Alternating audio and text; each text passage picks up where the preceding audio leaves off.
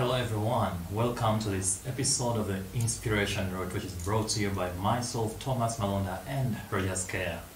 On this episode, we bring you an amazing person. I'm sure that you will love her story, and I hope that it will inspire you to be your best version. But before we jump into that, please remember to follow us on Facebook and Instagram, and also go to YouTube and subscribe to our channel, which is Inspiration Road. So, we have an amazing talent, a singer, a songwriter based in Kampala, Uganda, who came on the scene in 2015 and participated and also reached the final stage of the Coca-Cola Rated Next competition. For those of you who follow such competitions, you know that for one to reach such stages, you gotta be good at what you do. Trust me, she's super amazing. We're so happy to have you on Inspiration Noel Tracy. Thank you so much. I'm like so super freaking excited. Thank you so much, Thomas. I appreciate it. So there are quite a number of people who have talents like you do. I don't know if you know that you have a great talent. I do. So quite a number of people have talents like you do, yeah. But they've not discovered them yet. I don't know how you might discover your talent, if you thought it was an environment that you used to spend time in, or you went ahead to search within yourself. But whatever it is, how did you come to notice that you have that amazing talent? Well, it all began in my primary. I've grown up in a family that knows music, and we love music. So I figured I could sing in my primary 4. I used to sing along to Makoma, if you remember Makoma, yeah. To Helen Baylor, Sandy Patty, CC Winans, and I used to perform every parade. So I would like come and mime, you know. And then later, my auntie realized I could sing, and she quickly told my mom. And I think it also just depends on the environment that you're brought up in.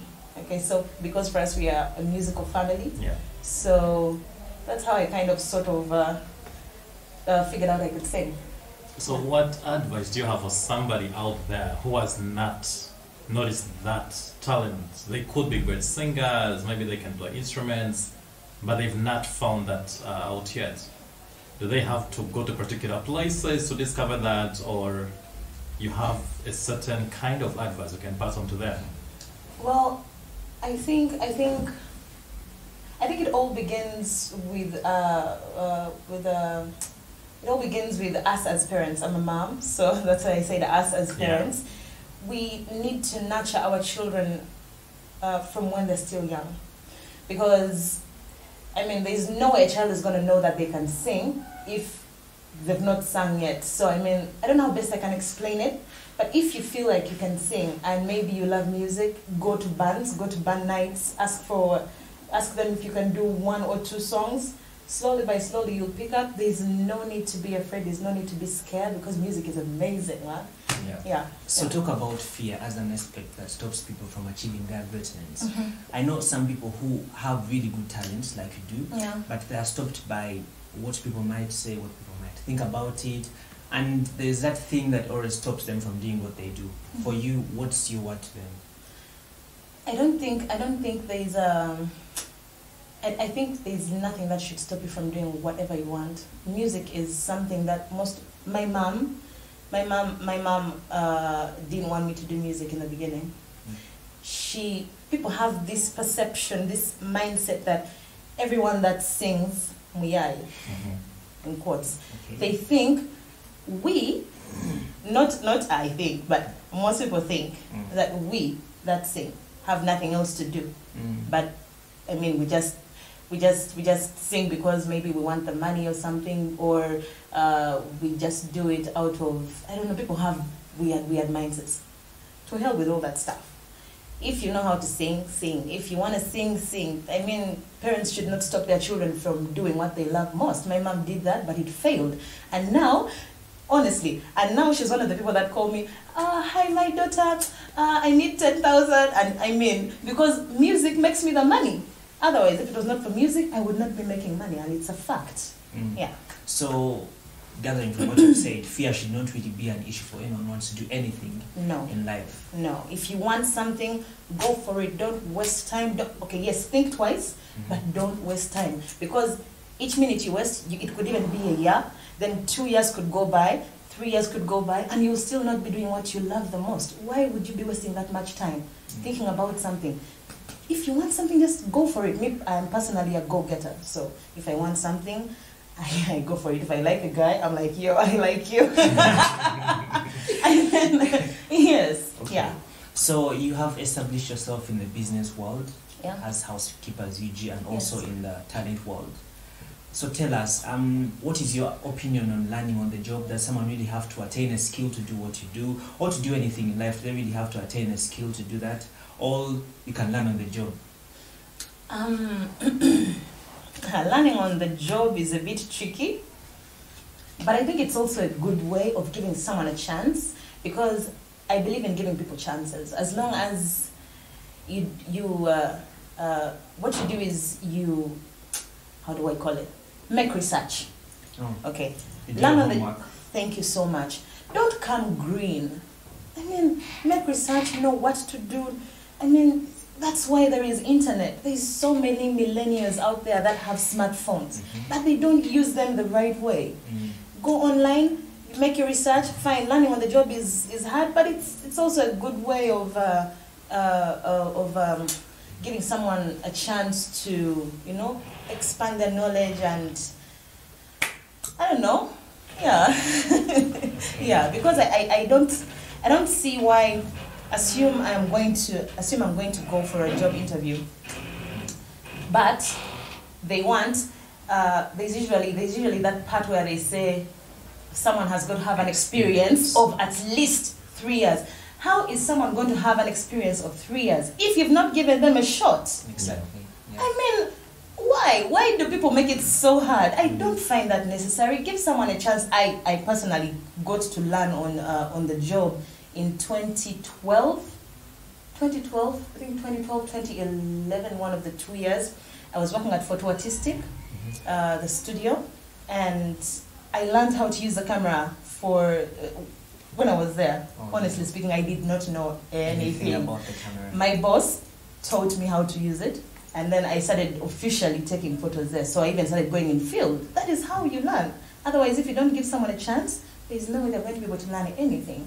So I personally think learning on the job is good, but make your research, grow, expand your knowledge on whatever you're doing. So that's really an interesting aspect. So you advise that someone should have a skill in what they're going to do, teach themselves about the aspects they want to delve into. Exactly. Okay. Yes. So someone is out there and wants to start a business, and do they really have to do their homework, like you said? Read about the land, read about this and this and that, learn the skill, all that. I think, yeah, like I said, I mean, it's important. You have to do your homework before you, I don't know if I'm answering your question right, but I think you have to do your homework. I don't know, obviously I can answer the question, but I think I had answered it already, but I mean, yeah, do your homework. That is all I can say. Use the internet well, talk to people that are in the same job that you are taking on, okay? I mean, learn, be friends with them. They could teach you a thing or two. It's as simple as that. Don't make it so hard.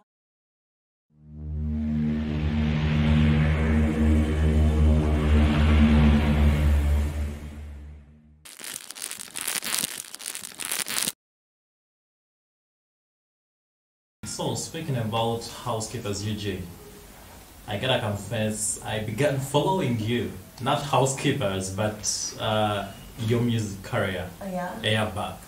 And the day when I noticed that you have that company, actually, it was a video that you recorded on Facebook. And I was like, damn, I cannot believe this. The lady I saw on stage singing, and the boldness that you had, as you say that this is my business, I'm proud of it. Yeah. There are quite a number of people out there who fear to venture into side hustles, just like you do. And when you ask them, why wouldn't you? They'll be like, how would the public perceive me? But before we go into that, like, what is the story behind Housekeepers UG? Why it? Why not any other venture? The housekeepers UG is something that I have always wanted to do ever since. I have a thing, a hygiene thing. I love it when my home is clean. I am very picky. Like, even if I'm to go visit a friend and your bathroom is like dirty, I would not use it. I would hold back. You know, I am a very, very picky person when it comes to hygiene. So I felt like, and also with the job that I do, music, we do gigs most of the times. And I mean, we are always busy. And like when you get that free time, you always just want to rest. You just want that me time. You just want to be alone. You don't want anything to disturb. You can't start doing housework. I mean, sometimes you're tired. So I was like, okay. I have people around in my circle. Yeah. They do music. Why don't I exploit this? I don't know if I'm using the right word by saying exploit, but why don't I try to offer a service to these people so that they can have enough rest? And I mean, it's something for something. Yeah. I'm giving them what they want, they're giving me the money. So, I personally love housekeeping. Yeah, I love cleaning. I love seeing my place hygienic and all that. I hate dust. Yeah. So like I clean my home all the time, every day. I'm being honest with you. I clean it every day. Even if you had to come to my home, it was like super clean. Squeaky clean. Yes, squeaky clean. I am very, very, very, very picky with like, you know, things and stuff. So I decided to do the housekeepers UG because I wanted to be able to give these people something different.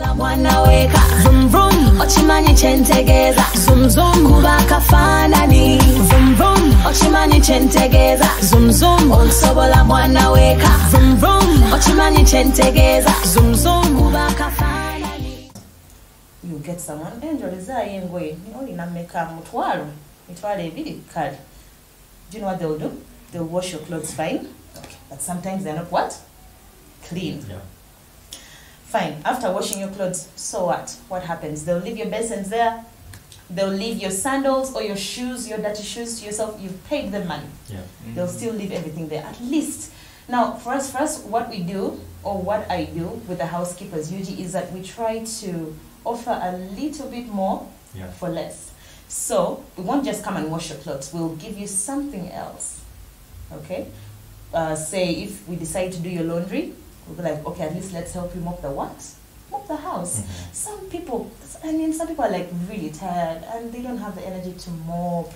I mean, after doing the laundry, at least something small. I mean, it won't cut your hands off. Just get a rug, mop the client's house. I mean, give them some, make them feel happy, make them feel good about where they're putting their money. Yeah. You understand? So that's why I decided to do the housekeepers UG, and I've been able to have people I work with. They're very, very good. And I'm glad I've been able to offer this service to so many people out there that need it. Yeah. Not just people within my circle, but even now it's growing to people outside my circle. So it's tell a friend to tell a friend to tell a friend, which is a good thing. I love the concept you hinted on of you thought of bringing a service to people. You didn't, because many times actually for millennials they'll say that I want to start this to make money. So they don't know that money is actually a reward that comes after service is put across. I love that mentality of service. Like, have you gone into mentoring to be told that, hey, this is the approach you should take? Like, where does this come from? I love what I do. I'm being very honest with you. There's no better way I can put it, but I think it's just the passion that drives me, okay? And like I told you earlier about me having that thing about hygiene, I think it just kind of like sort of pushes me to offer the same service to these people, to our clients and all that. I mean, I would want someone's home to be as clean as mine. So whenever we're offering this service, we try to how can I put it? It's more like your home is our priority, and that is our vision, that is our motto. We believe that your home is always our priority. Each time we are there, Yeah. we shall treat your home like the way we treat ours. Yeah. So there's an interesting concept called public opinion. Yeah. That I believe you've also faced before, Mm-hmm. especially in your field where you come from the stage straight to the house. Yeah. And during this COVID pandemic, it has really brought the dust on top of the carpet by Mm-hmm.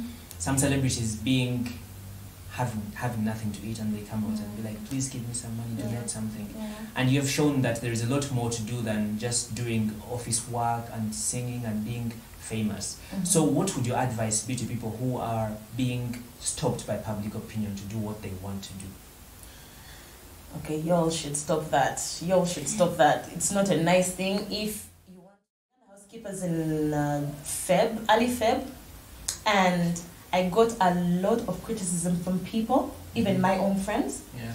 and some of them were like, how can you do such a job? Mhm. What is wrong with my job? For heaven's sake. Mm. No, I am sorry, but what in the heavens is wrong with what I do? Mm. Honestly, I don't see anything wrong with it. This whole public opinion thing should stop. Do whatever you have to do to get that money. I'm telling the truth. You're going to go broke Mm. if you keep listening to what people have to say about you. I mean, as long as something is putting food on your table, That's those what people you that mean. are talking. So, like I was saying, Mm. fine, I can go offset, and after I go offset, I get a client. Hi Tracy, are you guys busy next week on Monday? I would love to book you. I need your services at my home. So why don't you, like, I feel like for me personally, that makes me very happy Mm. when I have something I call my own. Yeah. Okay? Mm. I mean, fine, I make money in music, yes. I have my gigs, my regulars, I perform at weddings and all that, but at least I have something that I call mine. Yes. Yes. So that silly mentality, that silly mindset that so many millennials have should stop. And interestingly, you talked about a very interesting concept called doing more than you're paid for. Yeah. So there's a guy called Les Brown. I don't know if you've been watching some of his videos. No, not exactly. No? Okay. Yeah. So he talks about that concept, how he was employed and he was Mhm. just volunteering, but he would be there before anyone Mm-hmm. and leave after everyone has left. Wow. And he talked about it. Some people are really paid to do laundry and they leave the shoes dirty. Yes. So what's your advice in relation to that, doing more than you're paid for, to the millennials specifically? I mean, if you love your job, I don't know, personally, this money about others, man, this is my business. All right. I don't joke around with it.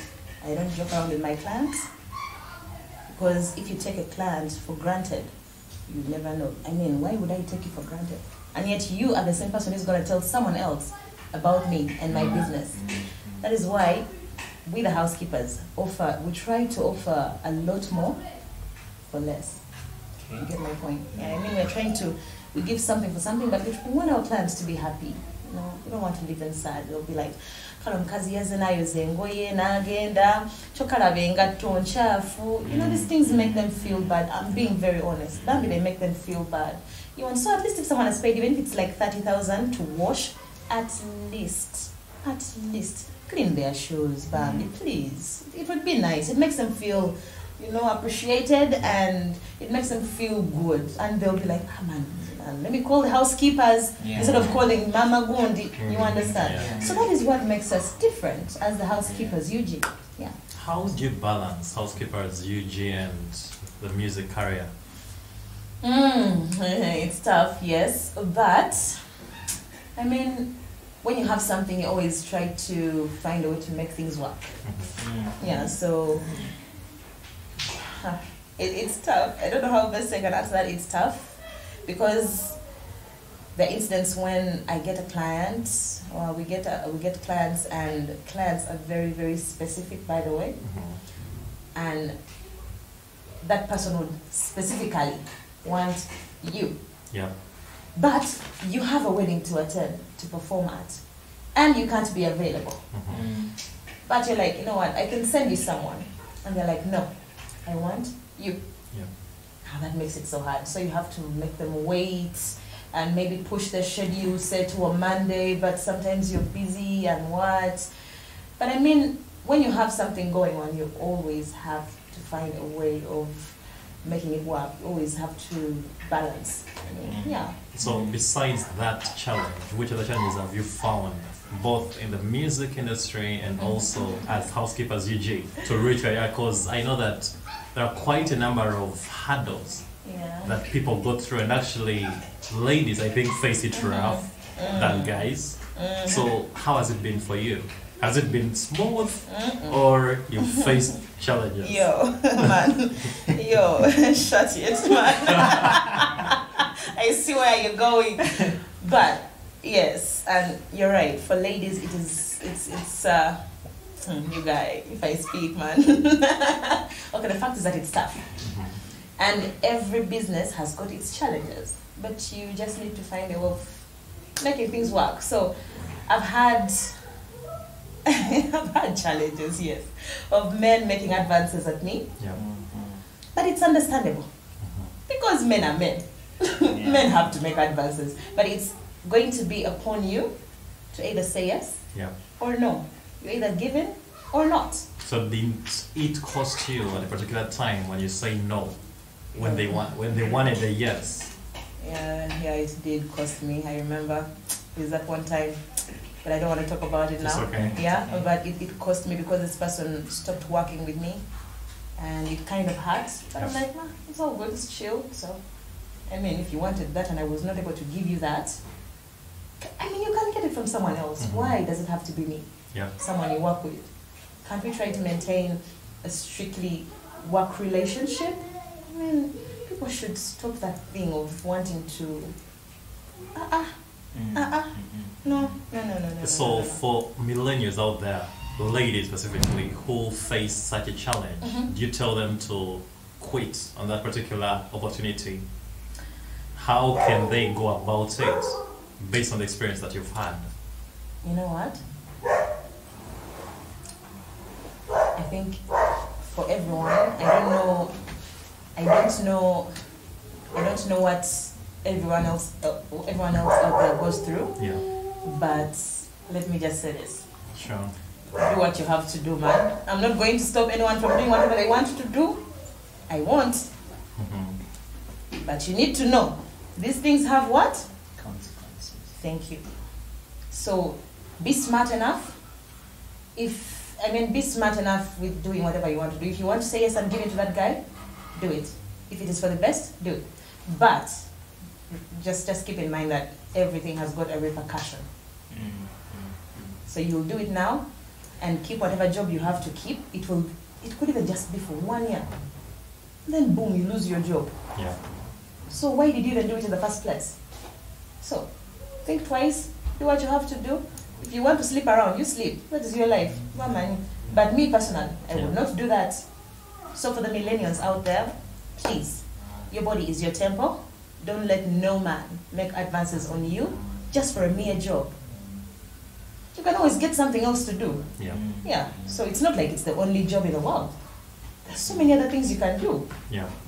So it could be paying 1 million. Yes, you could get another job that pays 500,000. But as long as you're happy and as long as no one is using you to give you something in return.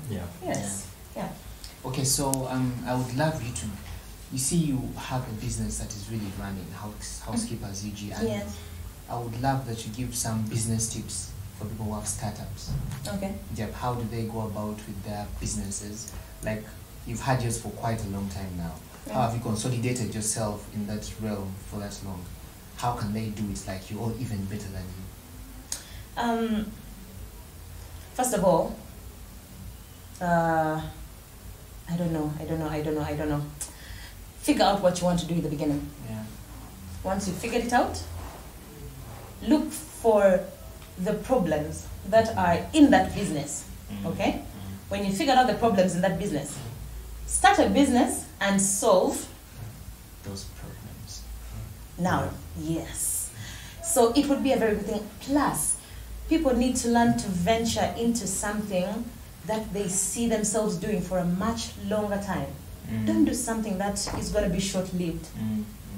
You get my point. Do something that is going to, you know, it could go for years, and do something that you that even if you're unavailable, It can still go. it on. can still run without you. Yeah. Because now me, I can still sit home and decide that today I'm not going anywhere. So the client will be like, hi, can you be available, blah, blah, blah. And I'm like, no, can I send you someone? It's okay. The person goes. You get. So you just need to know what to venture in. Sometimes you don't have to have a lot of capital. It is a mindset that so many people have. Yeah. It's actually a mindset I also had in the beginning. I was like, oh, I don't have money. Do you know how much I started with? Tell us. I think I began with about 35 or 40,000. Wow. Okay. Yeah. So I had about 35 or 40,000. I bought gloves. I bought an apron. I bought Hapik. I bought. Liquid soap. I know I didn't buy liquid soap then because I was limited on cash. Oh, yeah. So I just bought something that I could begin with. Yeah. So I bought 2 pairs of gloves. I was in Nakasero down there. 2 pairs of gloves. I bought some Hapik and an apron, and I don't know, I think that was it for the start. And that's what I began with. Yeah. So as time goes on, when you get, even if it's like 10,000, Yeah. invest it in the business, get something else like that. So I believe venture into something that you see yourself running for a long time. Yeah. Very long term. Yeah. Also do something you love. It doesn't make sense doing something you don't love and you're working like, it doesn't make sense. Yeah. Do something you have passion for. Yeah. I love housekeeping. I'm being very honest with you. I love keeping people's houses clean, just like I keep my house clean. So it gives me pleasure cleaning someone's house. I'm being very honest. I have no problem with that. Yeah. I would get my spray, my pledge, dust your TV, get my happy, clean your toilet, and I have. Some people have a problem with it. Yeah, but I personally don't have a problem with it. So, yeah, I think that's it. I'm So not, yeah. why did you drop the course you pursued at university? Well, And do you regret that decision? well, I don't say I dropped it. A lot happened while I was at campus. I wasn't able to finish school. My mom didn't have the finances, so I decided to take a dead year. But even after the dead year, she still didn't have the finances to get me through school. And that is the period I was working at Photo Artistic. Yeah. Oh yeah. So I was like, you know what, I have a job. So since mommy doesn't have money, let me just keep working. I was earning 200K at the time. Oh God. I was earning 200,000 at the moment, and it was not enough to get me. I mean, I was working from Monday to Sunday. Mommy didn't have money. Yeah. But I would say that that course that I did, though I wasn't able to finish it, it sort of helped me because I was doing project planning and entrepreneurship. Yeah. So now that I'm into business, I could use the little knowledge that I got from school Yeah. and apply it here. Yeah. So.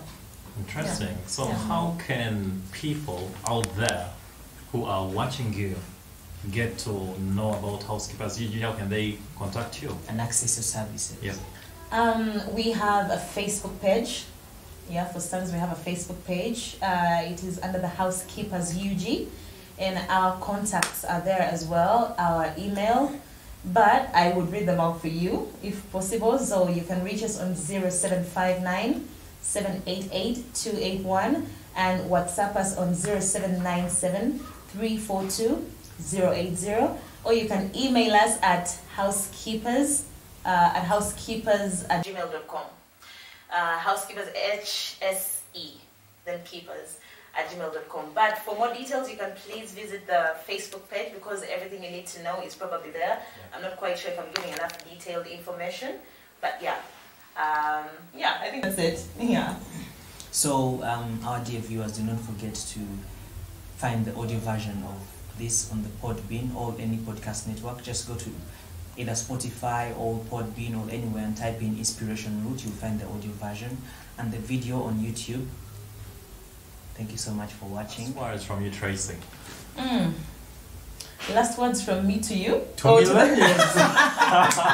Oh yeah. Oh, I know. Millennials watching you I right mean, now. well, for a minute I felt loved. I thought you meant last words from me to you. Anyway, last words from me to the millennials out there. You guys are super awesome and you've grown up in such a beautiful generation.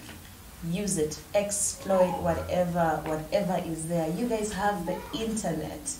You've grown up in a generation where there is internet.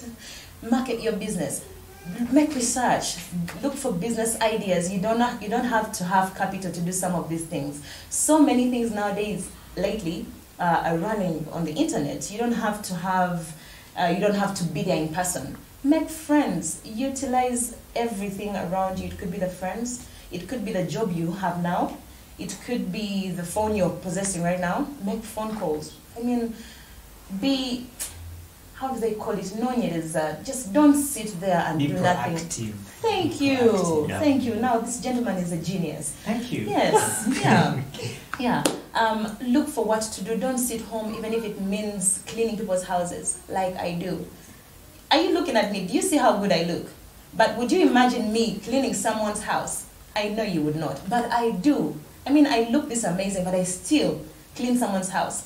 I still wash someone's dishes because that is what I love doing. So figure out your passion, do that. Don't wait for someone to come and, push you to do something. Push yourself, be self-motivated. Wake up in the morning, pray, visit your phone, go on internet, what's new, Don't just Facebook and WhatsApp the whole entire day. What are you doing? WhatsApping who? Okay, yes, WhatsApp, but let it be something useful. Don't just spend the whole day playing PlayStation. I play, yes, I do, me personally, I do PlayStation, but that is in my free time. I work my A off. I am being very honest with you. I work from Monday to Monday. I can decide to have a break, yes, but I work myself out. I'm being very honest with you. So be hardworking, wake up in the morning, pray at night before you sleep, listen to your parents sometimes. Yes, sometimes. Listen to them sometimes, because sometimes they tell us things that are actually... So yes, be obedient, listen to your parents, ask them for support if you need, and I'm sure every parent would definitely love to support their children in the beginning of their businesses. So utilize whatever you have at your disposal. It would be a very, very good thing. Don't forget to be empathetic. Always put yourself in someone's shoes before you say something, before you do something. Figure out how it's going to make the other person feel before you do it or before you say it. Please be kind, okay? It's also very, very important. And when you have a business, don't forget to smile, okay? A smile sells your business. When you're talking to a client, smile. Smile for me. It's always good to smile, you guys, like for real. Personally, when I meet clients, they're like, oh my God, you have a very beautiful smile. So my smile sells me.